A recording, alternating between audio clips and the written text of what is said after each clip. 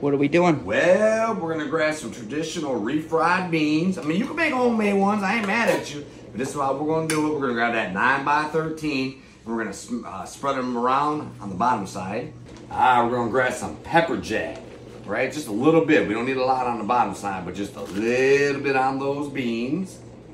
You know what? We're gonna pull out some extra crunchy taquitos, taco seasoning, beef and cheese flavor. You can use whatever kind of taquitos you like. These are frozen. That's right, we do frozen around here. I'm gonna get them out.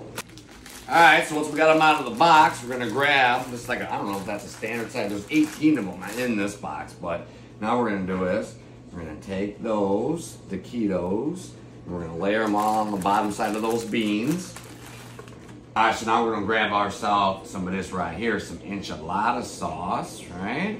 Coat all of the taquitos, right? Oh, that ain't enough. Of course not. That's when we come out with another one, 2 cans. So a total of 20 ounces or less, it just depends on how much you want.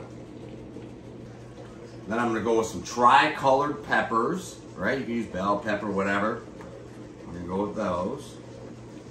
And then we're gonna go with some onion. All right, now I'm gonna grab me some green chilies, mild, get those in there. Then we're gonna grab some black olives.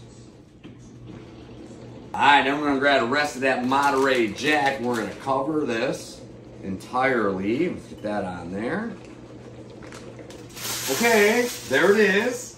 All right, we're just gonna grab a little bit of foil. All right, and get that on there. All right, and then we're gonna go 400 degrees, bake Fahrenheit, until everything is fully cooked through. The taquitos don't take long at all, but everything's gonna be hot and fully cooked through. I'm gonna leave it in there for probably around 20 to 30 minutes or so, or until it's cooked through. Is it done? Oh yeah, it's been 30 minutes, right? All the time will vary, but this is so fast, right? Let's go ahead and take this off, right? Woo, look at that. All that enchilada sauce is boiling. You see it boiling? Yeah. Yeah. And then I'm gonna garnish it with a little chopped green onion, right? And would you look at that right there?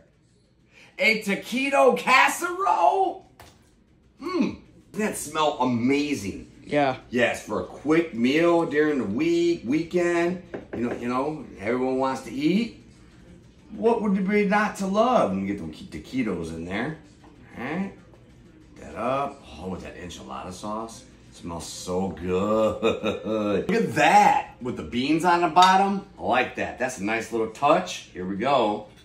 Oh yeah, them taquitos are done. Bon appetit.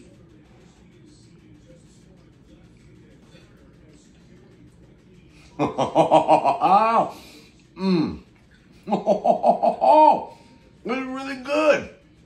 Oh wow, y'all need to really try to get out there and make this.